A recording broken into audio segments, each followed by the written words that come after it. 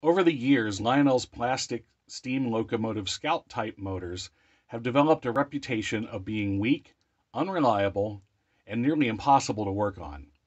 Let's examine these motors today and find out the truth about Lionel's plastic motors. Today we're going to try something really crazy. 23.9, close enough. These are very close to true O scale. You don't want to try this with a modern transformer.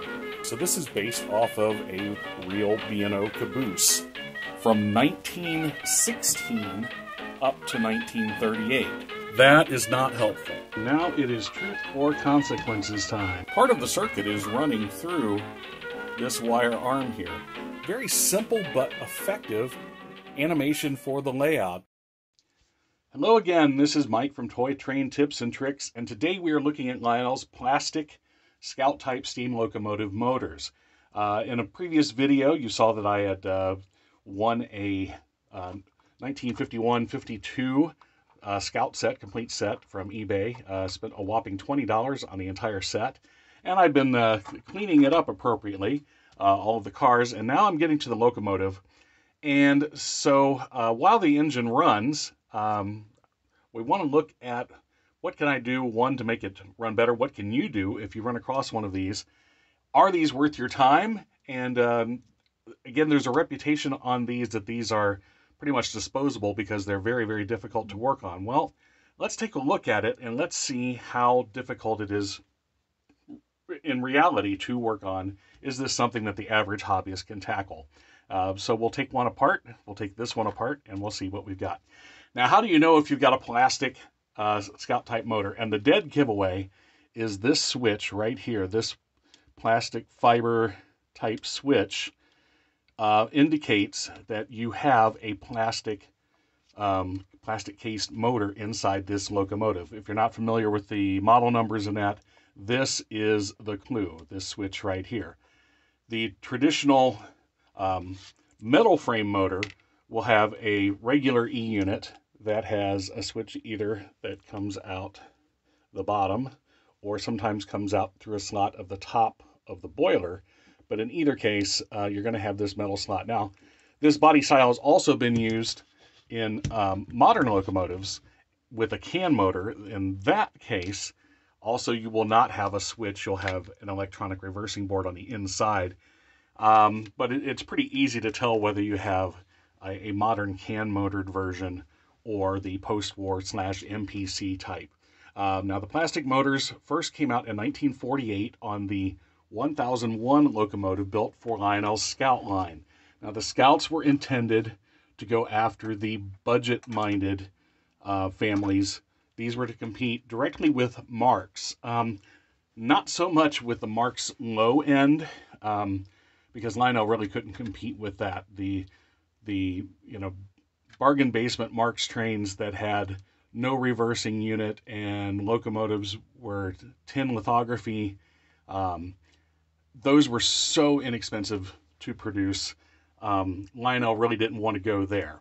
But with Lionel's more detailed locomotives, with these drives, they were going after more of the mid-range of the Marks line with operating couplers and reversing units. So to reduce costs, first of all, they stripped out as many details as possible, although some of the stuff is still here. Like, for example, if you wanted to add the ornamental bell, right there's the slot on the boiler casting, or if you wanted to get one, you could put one on there. Likewise, while this came with a headlight, it did not come with a headlight lens. But luckily, this part is easily available. As a matter of fact, this one came out of a 1970s era plastic boilered model that the boiler was split in pieces. I was never going to be able to use it for running anymore, but I took this out and look, it is a perfect fit. So all I have to do is glue that in place and I've got a headlight lens. So you're looking for this part right here. On the outside, the other big difference is how the shell attaches to the motor. On the metal framed motors, almost always this screw right here goes through the top of the boiler, and that holds the shell on. In the case of the plastic bodies, there is a very long screw right here that goes through the motor and out the other side. And when we take this apart, we're going to take a look at that and how that comes apart and take that apart. Now let's take a look at it running and see what the characteristics are. Okay, so when my Scout locomotive first arrived, it was filthy. I took it out of the box. The wheels were dirty, the contacts were dirty, and so this is the first thing that you can do with one of these plastic motors that does not require disassembly. There we go. To help the performance. Very important to have the wheels clean and have these pickup contacts clean. So in this case, there was a band of gunk. It was almost like a traction tire of oil and dirt that had accumulated over 7 decades. And for that, I took a Dremel with a wire brush and went around all of the wheels to get that off. I did the same thing for the front truck and the rear truck. Then for the copper contacts, I did use the wire briefly, but mainly I just took just a little bit of some cleaning solution and rubbed on there and got those shining nice and shiny. Now, as far as what solution to use, lots of people have their own favorites. Just make sure on these that whatever you use is plastic compatible, because this whole motor casing is plastic. But just that made a big difference in the performance. Also, what you can do, obviously you can see these gears, so make sure you get a good coating of plastic compatible hobby grease on those.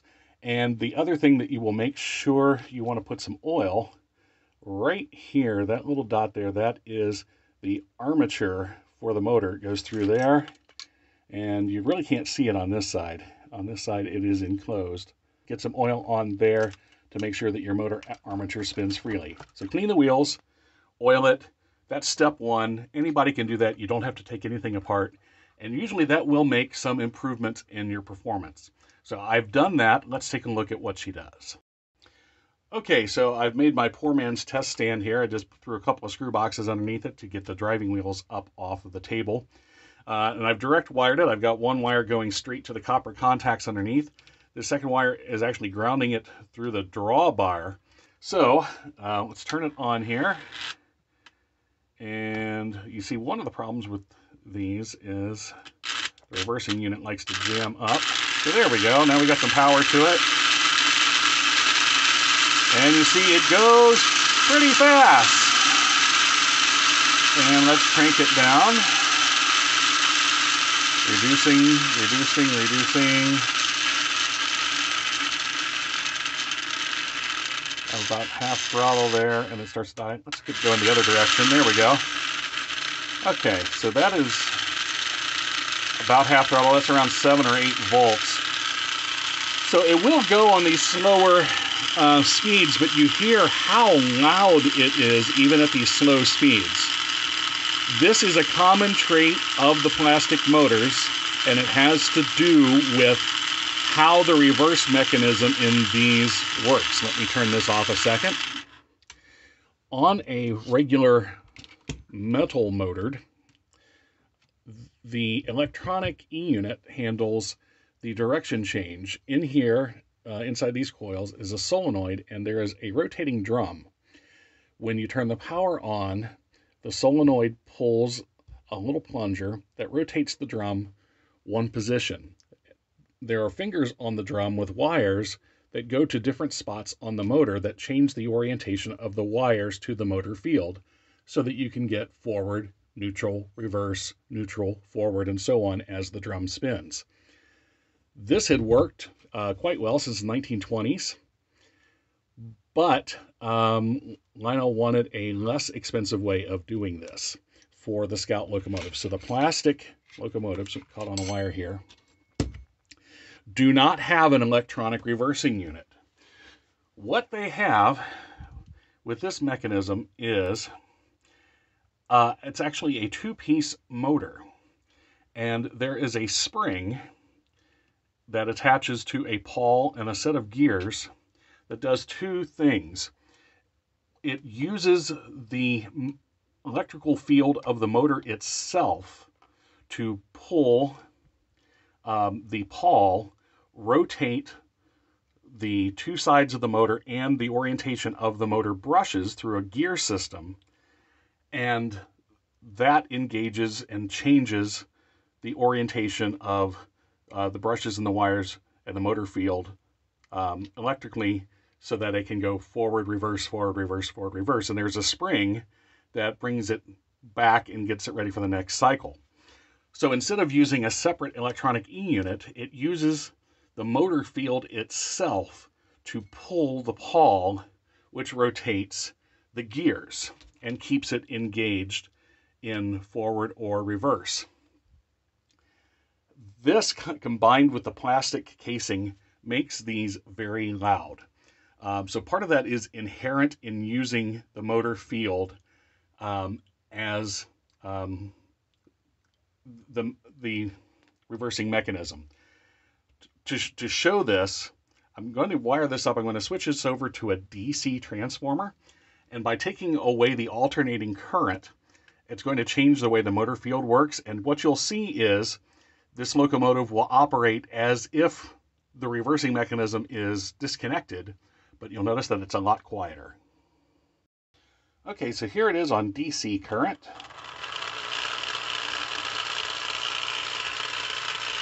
And now you notice it is quite a bit quieter. I also have better low speed control. That's typical with running these on DC current. And let's see, I can still crank it up.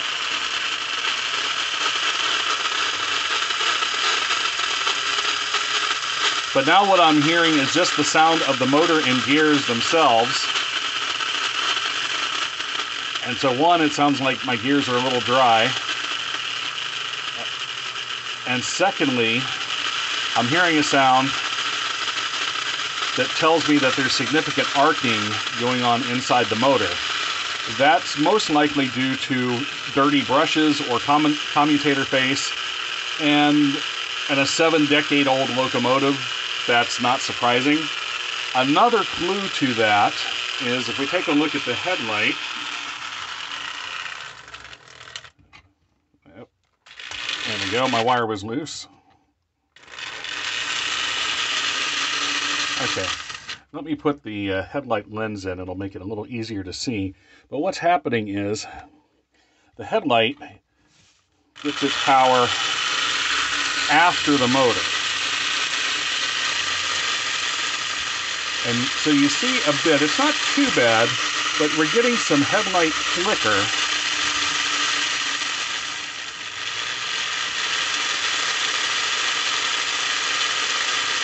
Getting a little bit of headlight flicker, which is indicative that there's stuff going on inside the motor affecting the voltage coming out before it gets to the headlight. This is more pronounced when I'm running on the AC power than the DC. But that does tell me that there's the brushes are a little dirty. Maybe somebody's been in there before and cleaned it out a little bit. Turn it off all the way. Got a hum. There we go. So we do need to take this apart and probably clean it a little bit. So let's take a look at how we do that. All right, step one right here is, whoops, right there is the rod that runs through the locomotive and holds part of the shell on. So we are going to loosen that. And once it gets to a certain point, it probably needs some help getting out. So we're going to pop to the other side and push, and there it comes. So there is the rod that holds the shell and the motor together. I'm going to put that in my magnetic parts tray. And then we need to do a little bit of work here on, in order to get the rest of the way off, we need to take the side rods off. And so let me show you how to do that. Okay, I've got a 1/4 inch socket, and yes, you can attach this to a socket wrench or a drill, but these I know, because I've already taken this apart, aren't in there super tight. I can do it by hand. Again, a 1/4 inch socket. Take the rest off by hand. And then your side rod pulls right off. And then repeat for the other side. So far, taking this apart is just the same, other than that rod. Doing the side rods, this part is exactly the same as all of the metal motored Scout 242s. They are assembled the same way, which makes a lot of these parts interchangeable, which is good. So pull the side rod out, and there's that. Okay, next, to fully access the motor, we have 2 screws to remove. I'm going to show you right here, there, and there. That will take this part off, and that is attached to a little bracket to the front part of the motor.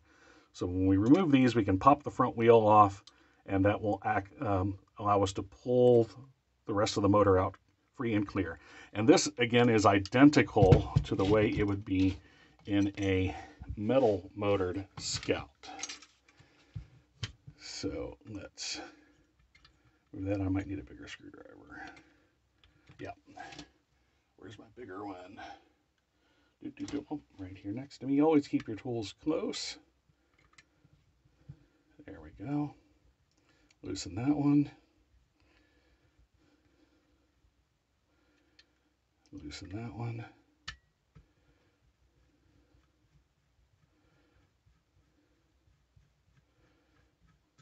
Okay. Pull everything straight out. And then you can, the rear wheel just pops right off. Get our screws. Boom, boom. Put all that in my magnetic tray. I'm going to set the shell aside and my front and rear wheels. And now we have the motor assembly. I've already taken this apart once, and I replaced the headlight. This is the original. On these, this is a very common automotive bulb that's still made today. This is a GE number 51 automotive bulb with a bayonet mount. You can find these at most auto parts stores, or you can order them from Lionel parts dealers as well. Now this one also shows some signs that somewhere over the years it was dropped, probably multiple times, because this, on both sides, there's a little plastic nub here. This is where our long bolt goes through, and you can see there's significant damage to the plastic there. So when I'm done reassembling, what that does is that nudges right up against the shell to help keep it from vibrating side to side. That adds to our noise problem. So I'm going to put some little rubber gaskets on there when I'm all done with this. But in any case, here we have the plastic motor. It's all self-contained, and really you can't get too much as it is. You see where the pickups are and the gears and the headlight. You have no access to the brushes or the armature. And you see this is a two-piece. So this half and this half rotate against one another. So what happens here, as you can see a little movement here, whether that's in the lock-in position to disable the gears. But here the motor field pulls against a pawl and gear system in here, which changes the orientation of the brushes in here, and the electrical connections to change the orientation of the motor field. And that's how this one works. So, taking the shell off doesn't get you much other than access to the light bulb. There's nothing else you can get in here to clean or oil or lubricate. Everything else is self-contained. Now, on the metal motored Scouts, this is the basic design they used from the 1930s up until they switched to the can motor. You've got your reversing unit in the back, whether it stemmed down like this one. This is a number 250 from the mid-1950s, or stem up, more common. You've got your brush plate here. You just unscrew this, pop out. You have access to your brushes. Your armature is under here. You can get under there and clean it. And if you have a headlight and a smoke unit, it's going to go on this end. And that's the basic motor.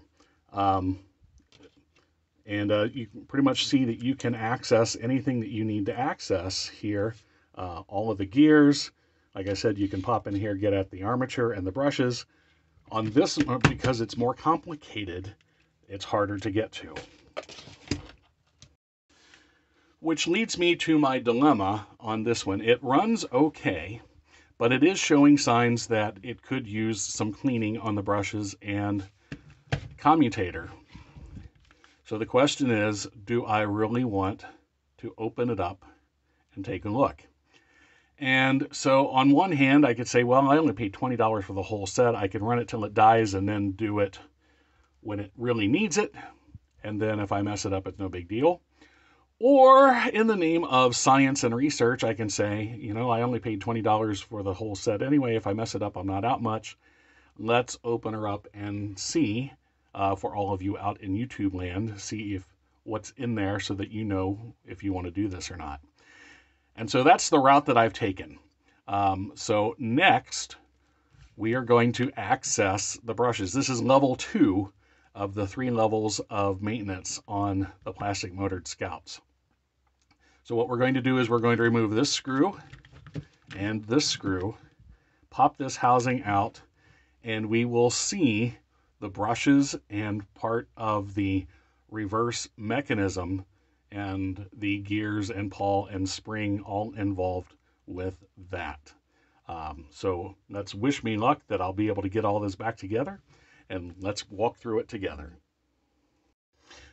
Okay, so now it is truth or consequences time. I am going to remove these screws so that we can take a look at what we find here with the brushes and how this mechanism works. So on the repair of these, this would be level 2 in difficulty. Level 1 was just cleaning and basic cleaning and lubing. There we go. That's one. I'm holding it here because I know there's a spring in here, and I just want to make sure, not having done this before, I want to make sure that nothing comes popping out at me like a jack-in-the-box when I loosen these screws, because then I'll be in a world of hurt. Okay, so we're loose. I'm going to put that on my magnetic parts tray so it doesn't fly away. Do the same with this one. And let's open up the case and see what we can see. There we go. All right. So what we have here, and these are a lot cleaner than I was expecting them to be. This is the brush covers on the plastic locomotive. Now, first thing you'll notice is we've got these metal rings around each one, and these look pretty clean. Maybe somebody did service this thing. And so as the reversing mechanism with the pawl, as it changes things around, it will rotate these brush holders, and the electrical connections between the brushes and the motor field will change. So notice that we are in opposite positions. When this one would be on, this one is in the neutral position. So you don't want them directly the same as each other. You want them opposite. You'll also notice, if you look down here past that, we've got this plastic gearing. So that's how it rotates. There's also a little spring. Let me see if I can adjust this a little bit so we can get down in here. Okay, and you see the spring here on the bottom. Very important that that stays in place. Up here is our metal contacts. Okay, so the brushes themselves are underneath these. And so that's floating there on the face of the commutator. And so that's what it looks like in here. Okay. So I'm going to start with the one here on the left. I'm going to pop that puppy out. We'll take a look at the brush. I'm only going to do one at a time. That's going to make it easier to put them back in the right position. Hold on. Beep. All right, so as I was saying, these are a lot cleaner than I was expecting to find them. So someone, somewhere over the 70 years that this thing has been in existence, someone has been in here and cleaned this puppy up. So I'm going to try to grab it here with these needle nose if I can get a good grip. And pull one up and hold the other down. No, no, no, no, no, no, no, no, no, no. I don't want to take them both out at the same time because I want to make sure I get them back in. There we go. The way it came out. So you see it kind of sprung all over. That's one of the other reasons why I wanted everything to stay as much as possible in one piece. So here's the other side, and yeah, that looks pretty clean. There's a little bit right around the bottom rim, a little bit of scoring, but that looks pretty good. So somebody's been in here and cleaned this puppy out. And so we have the spring here, and you see that's where the brush is. And again, the brush looks pretty good. Just a little bit on the tip. I might clean that up. But the condition that these are in, I'm probably going to let it be and not deal with the second one. And let's take a look in here. You can now finally actually see the face of the commutator way down in there. You can actually see the copper face of the commutator. And again, that looks pretty clean. So clearly somebody has serviced this puppy somewhere over the years, and they got it in pretty good shape. So this is going to be about as good as it gets as far as operation and cleanliness. So while I've got it apart here, I am going to take that one brush, clean it up a little bit. I may take a Q-tip and stick down in there and try to clean the commutator face a little bit, but then putting it back together, and we'll be ready to roll.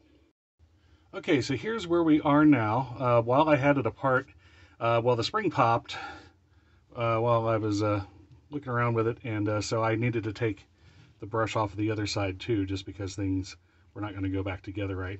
You see, I've got the commutator face is pretty shiny, not bad for not being able to take it out of there. So what I did was I took some cotton swabs.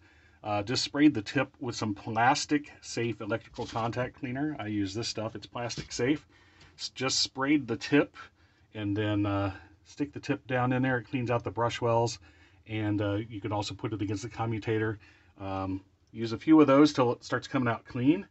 And then, just like you would with any other Lionel motor, as you see it spins there, you see the little slots. There's going to be 3 of them. And so for those, took a little toothpick and went down there and just cleaned out those slots because a lot of gunk and grime accumulates there. So that's about as clean as we're gonna get it without being able to take the armature out and clean the commutator that way. And then if I wanted to do that, you're gonna have to take the motor completely apart. For that, you need a wheel puller, which I do not have, and that gets really complicated because now you've got more springs and more cams and things, and that would be a level 3, but more like level 10 with the tools and stuff that you would need to pull off that. So while I've got it apart, I'm also going to put a little dab of oil right there. Hard to do this looking in the camera, it's a different spot. Right there, that is my shaft, my motor bearing shaft. So I'm going to put just a little dot of oil on that before I reassemble everything. So I'll see you at reassembly. Okay, the first trick to reassembly is these top and bottom springs right here, and you really can't see, but in the middle of the spring there is a little bitty hole, and both the top and bottom there's this right here, there's this little bitty tab, and the trick is to get the spring, the hole in the spring, to sit in that tab and not fall out while you were doing the work. And so that is the tricky part. That's what I'm working on right now. Okay, so now I have the springs pretty much where they go. The top one is in position but not in its slot. And after cleaning the brushes, the same way I cleaned the commutator face, I've got the brushes in. Brush goes up against the commutator, so the spring side goes up. And so now it's going to be time to put these puppies back in. And they are not the same. And also we want to have them opposite. So I remember I have a manual on this, and one side has little tabs that point down and the other side doesn't, and I need to check my manual to see which one is which. So if you're going to do much work with post-war Lionel trains at all, I highly recommend this book, the Complete Service Manual, published by K-Line years ago. It has, basically it's a compilation of Lionel service manuals from the post-war period. And looky right here, the Lionel Scout motor. And right here is where it tells me what I need to know. One moment. Okay, and here's my answer. If you look right here at the green gears, on the one that goes on the right brush holder, these have pointed tips. On the left-hand side, they have blunt tips. So that's the difference. So this one is right, this one is left. All right, and let's do the reassembly. Okay, and it always pays to read instructions. The instructions say to put the brush holders in first and then do the spring, so I'm going to try that. But again, you see the important part is that if you look here in the middle, I have it so that, line this up with the camera, well, there we go, so that the metal contact is opposite the blank side. You don't want them lined up together, you want them opposite. So now that that is together, now I'm going to put the spring in the top and the bottom. Okay, so I've got the springs back together. Honestly, so far, the most difficult part of this whole process, for me anyway, has been getting these little springs to stay put. That's why I'm still holding it across with the screwdriver here. Maybe it's because my eyes are old and my fingers are fat, but that seems to be the hardest part. So I'm going to hold this here, and before I put the plate back on, we're going to engage, and I don't know if you could see that, but as I spun, and it popped back off. As I engage this, the brushes should move. I don't know if you're going to be able to see this or not between my fat fingers, but if it's doing that, there you go. Then we've got them back together properly. Okay. So if you can see that the brushes are spinning, I hope you can see that as I pull that. So it should be together properly. I'm going to hold it here. I'm going to put the brush plate back on here quickly before my springs pop out. Looks good. I'm going to screw it back together. Go over here to my magnetic parts tray. Screw number 1. There we go. Get in there. All right, at least get that started. I want to hold that brush plate down so it doesn't go anywhere, because I do not want to have to put those springs back in. Honestly, that has been the hardest part of the whole process, is putting those little springs back into their slots, because they are small, hard to see, especially hard to see the little hole that they're supposed to go into. All right, so here we go. We have it back together, and in just a moment we're going to give it a smoke test and see how we did. All right, it's time for the smoke test here. I've got one wire hooked up to the contacts, to the center contacts, and I'm just going to ground it, the common to the wheel. Let's see what happens. One direction, we should reverse. Now it's trying to reverse. There we go. Come on. I think, well, I can smell it working. Okay, let's turn the reverser off. Got that. Let's turn the reverser back on. Okay, a little tight. Must be my spring causing a problem. Okay, that looks like forward, reverse, forward, reverse, forward. Okay, it'll look a whole lot better when we put it the rest of the way back together, but it does work. It does work.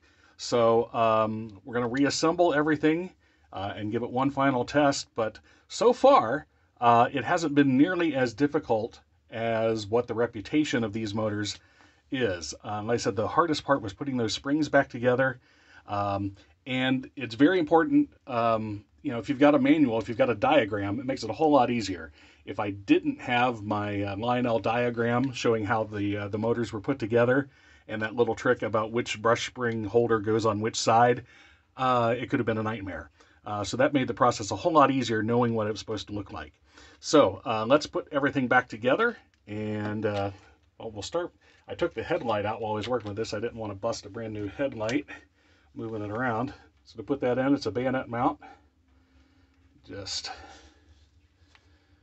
line it up with the holes, push it in, and the metal contact acts as a spring and holds the headlight in there. Let's just make sure it lights up before we put everything back together. There we go. Okay, the problem was with the power pack, not with the motor. Okay, so the light bulb works. Let's reassemble things in the opposite order that we took them apart. Okay, so we're at reassembly stage, and the first step is we're going to take and put the rear truck back on. That just slides into the little slot there. Then that little hook goes right there over the drawbar guide. Then I'm going to put my reversing unit in the up position, make it a little easier to line everything up. There it goes, it's at the top. My boiler hole right here lines up with my motor hole. The shaft goes in with the slotted side on the what would be the fireman's side of the engine, the left side as you're looking forward. And we screw it back together, not too tight. Remember, you've got a plastic casing here. You just want to screw it to the point where there is some resistance. It doesn't have to be super tight, but it does. There we go. Okay. Now, I'm going to turn it back over this way, and we are going to put our front truck back on. These two screw holes go with the corresponding two holes there in the bottom of the boiler, and there's a little slot you can see, right? Well, you might not be able to see. There's a little slot where this cutout goes. There's a little slot in the front of the motor. Those slide together all in one piece. Maybe it prefers the other side, or maybe I can see better on the other side. That's more likely. Come on. There we go. That's one. I was trying to put the drawbar screw on there. Okay. So these little magnetic parts organizers are great for this. As you take the screws out, you put them in there, and you know they are not going anywhere. Okay, so the boiler is firmly in there, and again, this one's wiggling a little bit because those plastic pieces that were broken off. I'm going to have to get in there and shim those up with some sort of gasket on either side, but that is a task for another day. Now to put the side rods back on with our crosshead guide, the outside slides. If my arm will get out of the way of the camera view. There we go, that slides in there just like that. Push it in until you are lined up.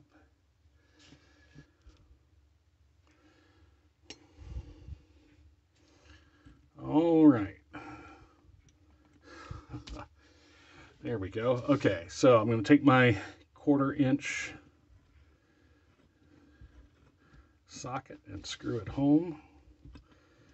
Don't really need a socket wrench or anything, just make sure it's nice and snug.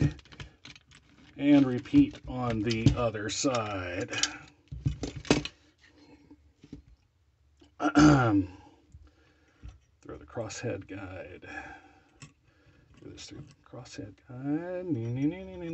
Right like that. So it goes in and out.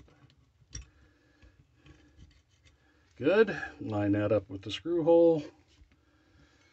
Get the proper size screw.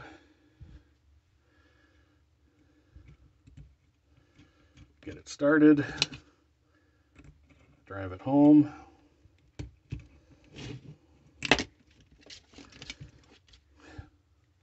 Drop your socket. There we go. Drive it home. And we are reassembled. All right, we're going to put it up on the test stand and see how much, if any, better it is. All right, we're back together. We're wired up. We're on my poor man's test bed, test stand, and let's see what we've got.